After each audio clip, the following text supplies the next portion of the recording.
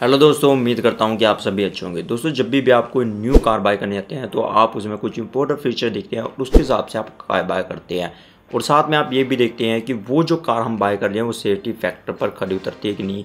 मेरा safety factor से ये मतलब है कि उसमें जैसे एयर बैग आपको दिए होते हैं जो सेफ्टी फैक्टर के लिए दिए होते हैं, और कई जो कार में होते हैं एक एयर बैग दिया होता है, कहीं में 2, कहीं में 3, या कई कार में जो 3 से लेकर 5 से भी ज़्यादा जो है एयर बैग दिए होते हैं। और वो जो एयर बैग दिए होते हैं वो दिए होते हैं कि जो ड्राइवर की सीट होती है उसके हैंडल में, और जो फ्रंट पैसेंजर की सीट होती है उसमें दिए होते हैं, या फिर आपकी जो सीट होती है उनकी साइड में दिए होते हैं। यहाँ कहें कि हम जो साइड कर्टन्स होते हैं जहाँ पर आपके मिरर लगे होते हैं उनमें भी आपके एयर बैग दिए होते हैं। और साथ में जो आपकी कंफर्टेबल जो सीट बेल्ट होती है जिसमें आपके सीट बेल्ट में भी एयर बैग लगा होता है ताकि वो रोड एक्सीडेंट के टाइम पर आपको बचा सके। और या फिर आपके पास कोई पुरानी कार होती है जिसमें आपके जो लेबल लगा होता है एक SRS एयर बैग का, तो क्या चीज़ होती है और जो एयर बैग होते हैं हमारे वो कैसे वर्क करते हैं, तो मैं आज आपको इस वीडियो में ये बताने वाला हूँ। तो ये सब चीज़ जानने के लिए आप वीडियो को लास्ट तक देखते रहिए। तो देर न करते हुए शुरुआत करते हैं।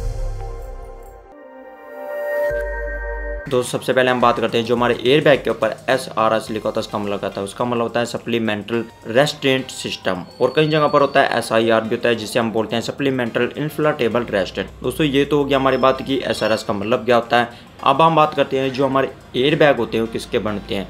जो हमारे एयर बैग होते हैं वो जो बने होते हैं वो नायलॉन के बने होते हैं, या हम उसे नायलॉन के बैग्स भी बोल सकते हैं। दोस्तों, उससे बाद हम बात करते हैं कि हमारे जो एयर बैग होते हैं वो कैसे वर्क करते हैं।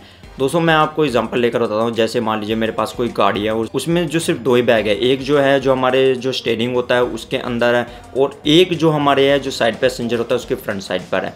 तो उस केस में जो हमारे क्रैश सेंसर होते हैं सिर्फ हमारी गाड़ी की जो फ्रंट साइड में लगे होंगे, उसमें साइड में नहीं लगे होते हैं हमारे जो क्रैश सेंसर। अगर मान लीजिए आपके जो कार में जो आपके एयर बैग हैं साइड कर्टन्स में भी हैं और आपकी जो सीट के साइड में भी हैं, और या फिर कहीं कि वो दोनों साइड में है, तो उस केस में क्या होगा कि आपके लेफ्ट में भी क्रैश सेंसर होंगे, राइट में भी होंगे और फ्रंट साइड में भी होंगे। तो उससे बाद दोस्तों क्या होता है कि मान लीजिए कि जब मेरी गाड़ी में चला रहा हूँ और मैं किसी के साथ टकरा जाता हूँ, उससे क्या होता है कि मेरी एकदम से जो है स्पीड स्लो आती है। तो उससे क्या होता है कि क्रैश सेंसर डिटेक्ट लेता है कि हमारा जो एक्सीडेंट हो चुका है, और उससे बाद वो सिग्नल भेजता है। सिग्नल वो जो भेजता है वो इन्फ्लेटर में भेजता है जिसे हम इग्निटर बोलते हैं। उसमें एक जो कंपाउंड होता है केमिकल कंपाउंड जिसे हम बोलते हैं सोडियम एजाइड। तो उसमें क्या होता है कि उसमें जो वो उसमें केमिकल रिएक्शन होती है तो वो लार्ज नंबर ऑफ जो है नाइट्रोजन गैस प्रोड्यूस करता है, और उससे क्या होता है कि हमारा जो एयर बैग है एकदम से जो फूल जाता है।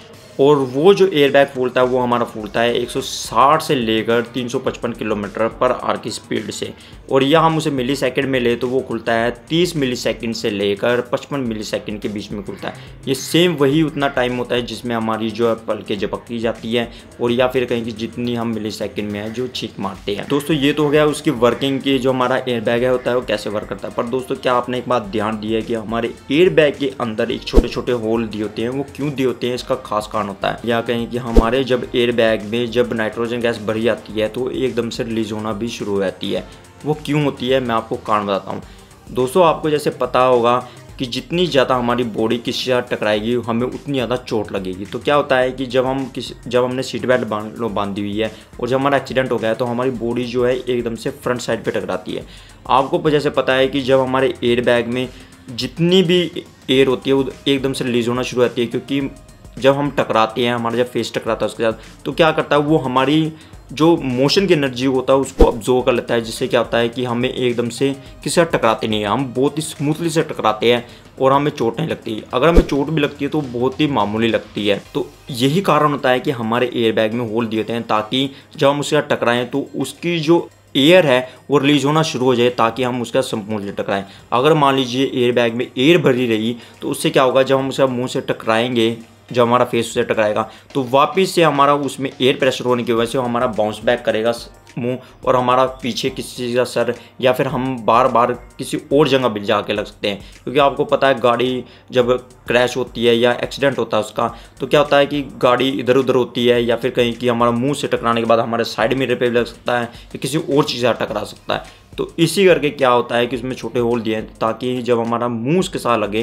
तो एकदम से एयर रिलीज हो उसके साथ, और ताकि हमारा जो मुंह है बिल्कुल स्मूथ से अगर किसी से टकराए वो बिल्कुल आराम से टकराए और हमें जो है चोट नहीं लगती। दोस्तों, अब आपको ये तो भी पता चल चुका है कि एयर बैग में जो होल क्यों देते हैं। अब हम बात करते हैं क्या एयरबैग जो होते हैं हमें सेफ़ रख सकते हैं? दोस्तों वो कुछ मामलों में हमें सेफ़ रख सकते हैं और कुछ मामलों में हमें सेफ़ नहीं रख सकते। वो ऐसा क्यों? क्योंकि मान लीजिए कई बार जैसे मान लीजिए कि आपका एक्सीडेंट हुआ और आपकी गाड़ी है जो फ्लिप भी कर गई साइड में, मतलब वो रोलिंग भी कर रही है, तो उसमें क्या होगा, आपका फ्रंट साइड की टकराने की बजाय वो आपके साइड में भी टकरा रहा है, पर वहाँ पे एयर बैग नहीं है, तो आपका जो सर है आपके मिरर पे लग सकता है, या आपका जब गाड़ी से पलटने के बाद आपका जो सर है बाहर भी जा सकता है और जिसकी वजह से आपको काफ़ी चोट लग सकती है। तो दोस्तों ऐसा कई केस होते हैं कि जिसमें हमारी गाड़ी सिर्फ सिंपल तरीके से टकराती है, ज़्यादा नहीं होती, तो उसमें हमारे जो है सेफ्टी फैक्टर काफ़ी बड़े थे। अगर हमारी गाड़ी जो रोलिंग कर रही है और काफ़ी ज़्यादा क्रैश हुआ है या, तो उसमें हमारी सेफ्टी कम होती है। अगर हमारे साइड में भी एयर बैग है तो वो हमें बचा लेते हैं, तब भी हमारी जो सेफ्टी काफ़ी बढ़िया है। तभी ये बोला जाता है कि आपको ज़्यादातर जो गाड़ी वो लेनी चाहिए जिसमें एयर बैग की क्वांटिटी काफ़ी होती है, ताकि आपकी लाइफ जो है बच सके। दोस्तों अब हम बात करते हैं क्या एयर बैग सिर्फ गाड़ियों में इस्तेमाल किए जाते हैं? जी नहीं, एयर बैग का आजकल बाइक में भी इसका इस्तेमाल होता है, और कहीं में तो आपका ऐसे देखा होगा कि आने वाले टाइम में ऐसे है कि आपके एयर बैग सिर्फ आप चिगिर्दी लगा सकते हैं अपने पेट पर, और क्या होगा जब आप क्रैश होंगे तो वो फूल जाएगा, और सिर्फ क्या होगा कि आपकी पूरी बॉडी सिर्फ एयर बैग के अंदर होगी, और जिससे आप जैसे कई बार घसीटते हुए भी जाते हैं तो उसमें आप चोट से बच सकते हैं।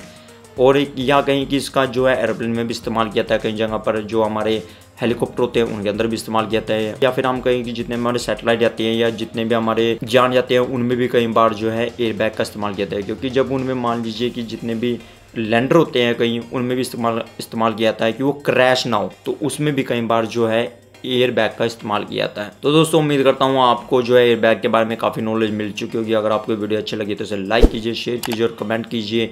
अगली वीडियो में आपको फिर मिलता हूँ एक नई वीडियो के साथ, तब तक के लिए अपनी नीचे सीखते रहिए और आगे बढ़ते रहिए।